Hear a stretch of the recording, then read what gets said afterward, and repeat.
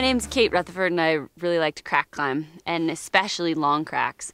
I've been down here a bunch in the desert southwest, and the Nanopuff pullover has been my favorite piece these days.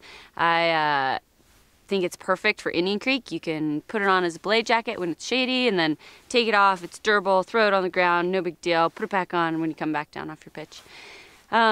I've also had great experience with it in Zion.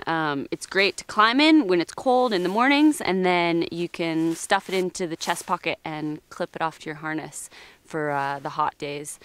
And in the Alpine, I've found that it's my favorite layer. It's the one that I have on all the time. 3 days last winter on Fitzroy, I never took it off, and it does really well climbing. The shoulders and chest are big enough so that when you reach, you know, to throw in a tool, you don't pull it out of your harness. And not having a zipper down here is really nice, also under the harness, and just layering it with a bunch of layers. It does really well over base layers because it's slippery, as well as under bigger jackets or hard shells. Also, I feel super safe in this jacket because it's a synthetic, and it's gonna stay warm even if I get wet, and I really like that feeling.